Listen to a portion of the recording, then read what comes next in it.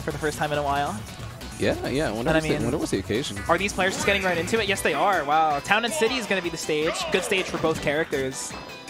Yeah, I mean, I'm always an advocate of like never taking Crom or Roy to town, even if you do good on it, because I feel like it's just not worth it. You're probably right, but I mean, Tilde likes to go to town a lot too, though. So like, and then obviously those up tilt back airs will kill way earlier too, right? And you have more stage. You have more stage to work with to run away in camp. So. Yeah, but as I say that, Tilde is taking him from side to side. Yeah, and one of the advantages of Town and City is that if you have like stage carry combos at low %, then you just get to carry them across the whole stage. Really good suction from Karflo, keeping it pretty much dead even. You got to react faster than side B though, like you saw Elliot can do earlier. Up into the back air though. That's gonna back air, yeah. First stock up here for Karflo. Running in, jabbing, just. And now that's the correct response. You just grab it. Yep. Tilde's been doing a lot of these side Bs on stage to mixed success. Yeah, and I'm actually liking the presence of mind from Karflo to be a little bit more patient. I feel like sometimes Karflo tries to steamroll people, and it's like. I feel like he's at his best when he's playing hot, but like, if maybe instead of like a 10 out of 10 aggressive, he's like an 8 out of 10 aggressive, right? Mm-hmm. But it's sort of what we're seeing right now. Can we talk about the SDI in on that Nair? Yeah, which is so... Oh, this could be death. Oh, yeah, no. You have your jump. Nope. Great recovery from Karflo. Save your resources. Be a good player. Yeah, right to ledge. Yeah, and Nair mix-up. The 2-hit till they drop shield. Yeah, you did that. Wow, wow. The back falling air. up air into Nair, into up tilt. Wow, okay. Only the first hit of the multi-hits connecting. Let's go Nair win box. Oh, yeah, you pressed a button on that. Falling up air. Both of these, wow, the DBZ. Wow. Until they live. Until they, I'm surprised Tilde actually lived. Like, they were both. Me too. I thought Roy would at least trade, but I feel like Tilde was closer into the stage until. Oh, for sure. We were close to the corner. Like, if that was center, both players might have died. So, unfortunate. But Karflo just gonna pick up Tilde's landing with the back air, and this has been such a back and forth game. Yeah, just waiting out the air dodges. Tilde likes to do. Ooh, yeah. That was almost cheeky. He needs to stop. He needs to stop. Yeah, go high. Yeah, just live another day. Go high. Yeah, I like that Tilde is just. He's not reaching too far for extra damage. He's just taking the guaranteed stuff every time. And this up tilt, but no forward air. Yeah, good trade. Yeah, he needed that trade in that situation. Oh, you air dodged in? Oh, you might die. Wow, down throw. And he nailed onto the platform. Yeah, but Karflo. He did it again. The balls that go to that platform against Roy is so crazy. Oh, yeah, roll in. And I was about to hit a shield? Oh, no die. Town and City. No good DI, good DI.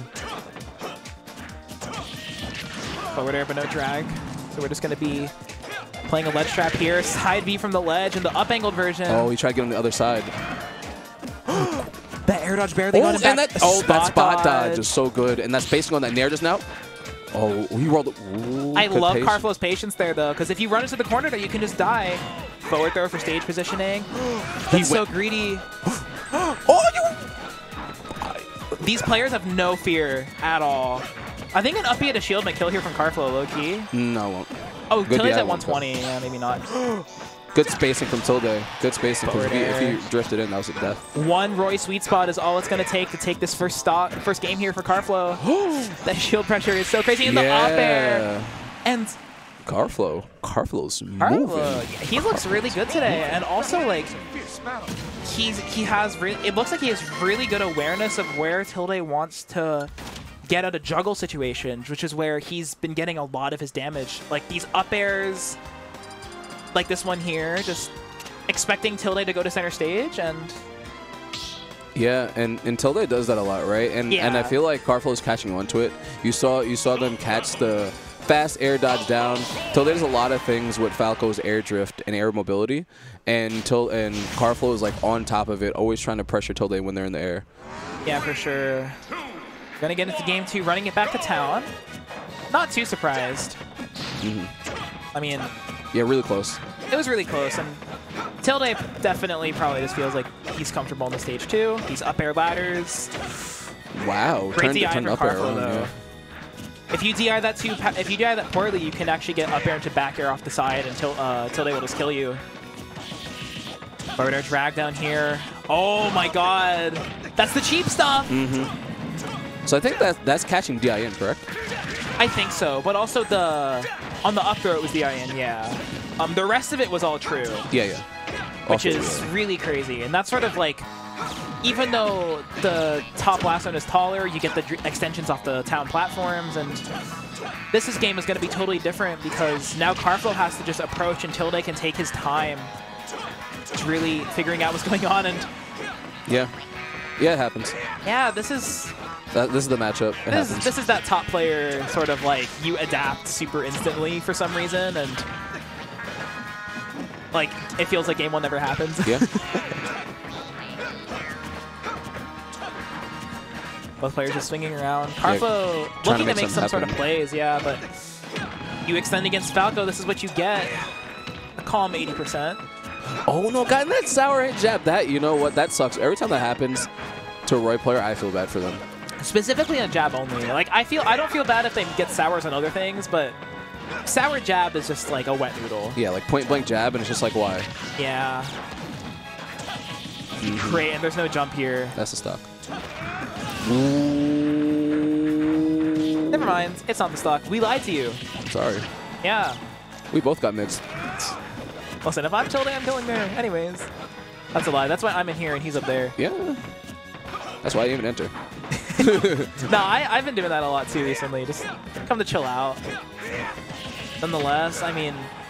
You know, okay, not for nothing. It is Roy on town. Never mind. And it's also Falco. Also Falco, just in general. He prefers the air, right? All the way. Tilde with the fresh cut. Hey. Let's go fresh cut. I'll try my best. That was a little fresh. Looking pretty fresh yourself. Thanks, man. Lots of great... Looking fresh. Everybody's looking fresh today. Yeah, lots of great hair in the building today. I mean, by the way, Tilde's sponsor, Glitch Gaming, just had to close down, so he's a free agent. Sponsor him. Wait, what is the sponsor? He was sponsored by Glitch Gaming, which is like an energy drink company or something. Like so was Tarek. Oh yeah, but they announced today, I think, that like they had to close down their like gaming division or whatever. Oh, and he was just like, oh, it's time to make money. Well, yeah, I mean, I guess. He said immediately. I was like, all right, trying to farm again. Yeah, game 3 back on town. I mean, I don't think Karflo has to worry too much. Like, you got Falco comboed. It happens. Yeah. Like, happens to the best of us.